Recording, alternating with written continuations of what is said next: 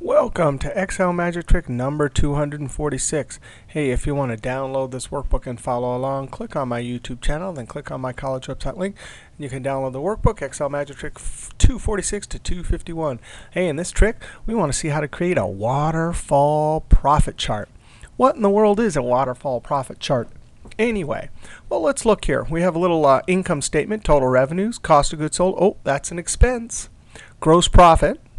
That's some profit. This is some potential profit.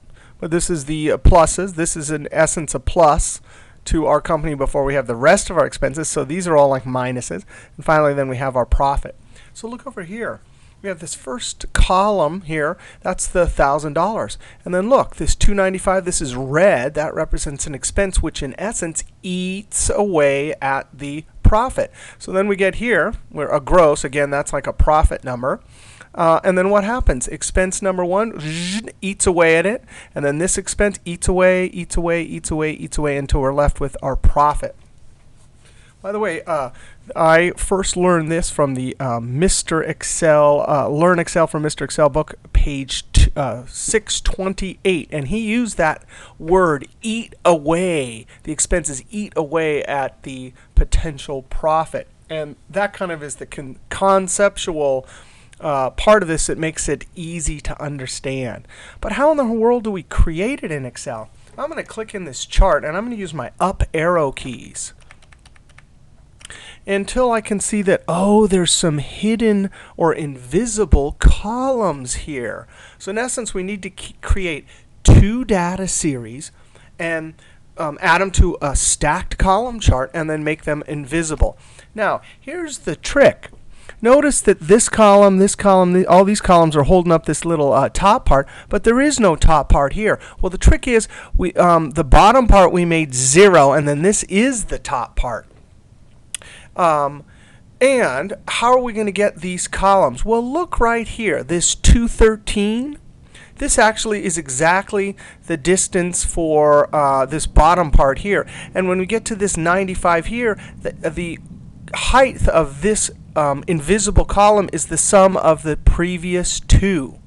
All right, I'm actually going to move this chart out of the way and then we'll create from scratch.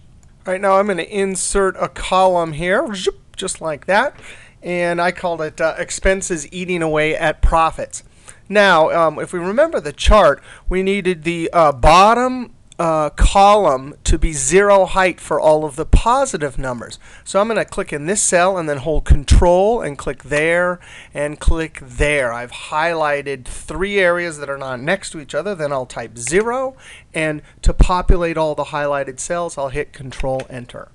Now, our goal right here for all of these cells, in fact, all of these. And watch this, the way I highlight this, I highlighted that one first, then I'm going to hold Control, and I'm going to start here and scroll up. That means that's the active cell. That's the trick to populating a bunch of cells with formulas simultaneously, is be aware of where the active cell is. Now, I need to add the 2 previous. Notice when this cell is going to have that 213, so if I add these 2 previous, it'll work just fine. Alt equals is the keyboard shortcut for AutoSum. That didn't work. That's okay. I'm going to highlight this little range here and then very carefully select that. So that formula, which is kind of hard to see, it's a little bit bigger right there. It's B10 to C10. Oh, it's really the one directly below and the one directly below and to my right. So now watch this. That's the active cell, and I have all these highlighted and that one. So when I Control Enter, just like that, it gets me what I want. And notice, because we had a 0 here, this formula is adding the 2 below, and it's adding a 0 and a 705. So that'll give us the height of the bar underneath the red cost of goods sold. Similarly down here, remember that first little red sliver of an expense, we needed the height below it to be 213. When we get to the 95, we need the height to be the sum of those two. If you click there and hit F2, you can see that is the sum of those two there. Now we can create our chart. I'm simply going to highlight the whole chart like this. We have some labels that will be used on the axis because they're in the left column. And then we have a series here and a series here that will do stacked column. Now I'm going to use a keyboard shortcut, Alt F1. That creates a column chart.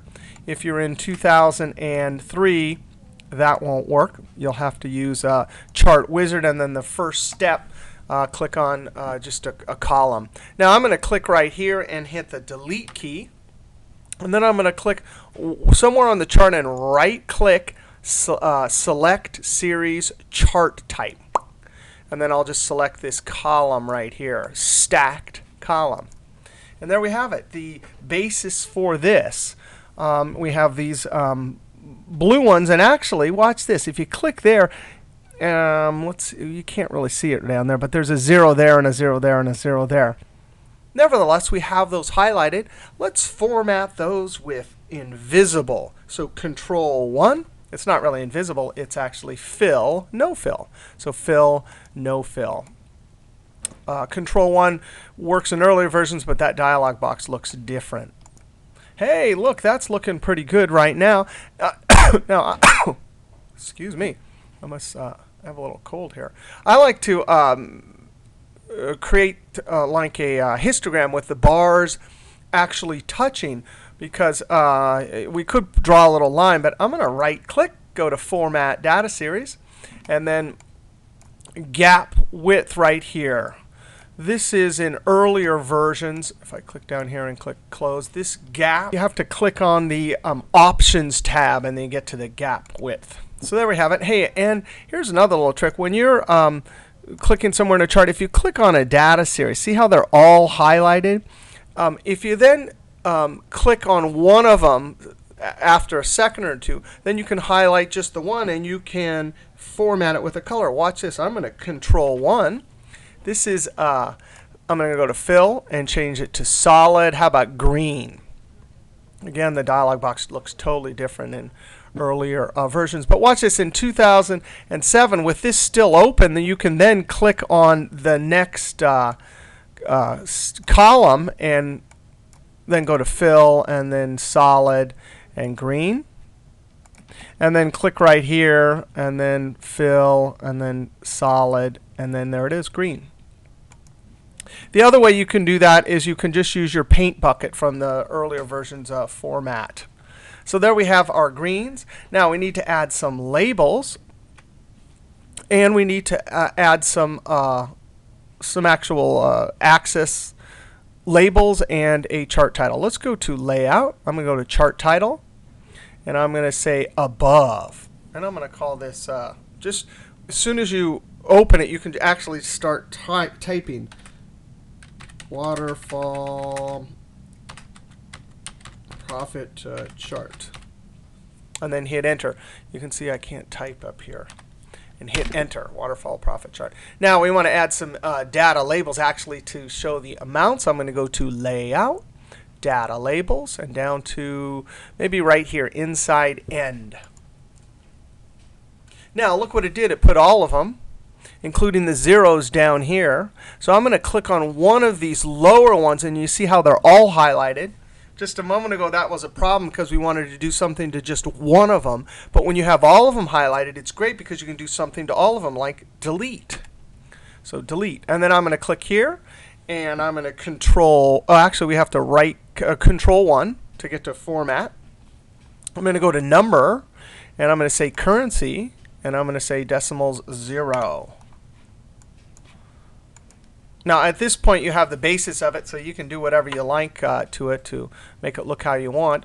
We actually don't need a label here because it's pretty self-explanatory. Those are the names from the income statement.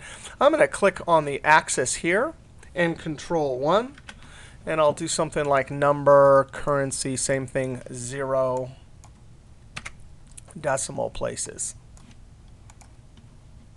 So there we have it. We have a waterfall profit chart.